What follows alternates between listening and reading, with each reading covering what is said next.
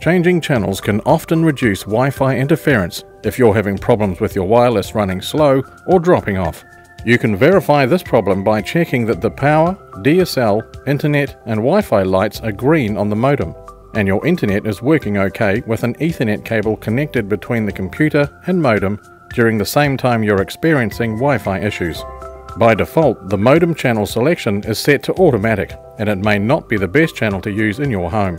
So we'll show you how you can change your wireless channel.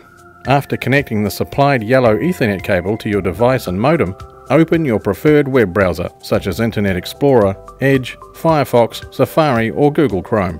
Click on the address bar and delete any text. Type in 192.168.1.254 and then press enter on your keyboard.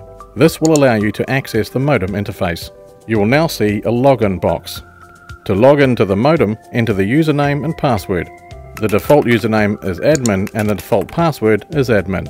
If you've changed your modem's username or password, you'll be required to enter these credentials before you can access the modem interface.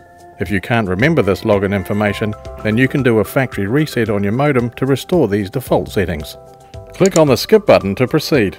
If a pop-up box appears on the screen, click OK. Welcome to the modem interface. Click Basic on the left-hand side of the screen. Then click on Wi-Fi below this. Click the drop-down list to Channel.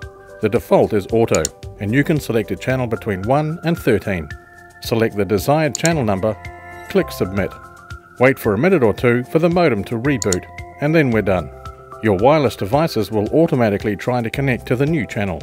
If the channel you changed hasn't made any improvement, you'll then need to repeat these steps to try a different channel. Try channels not close to the one that you've already tried.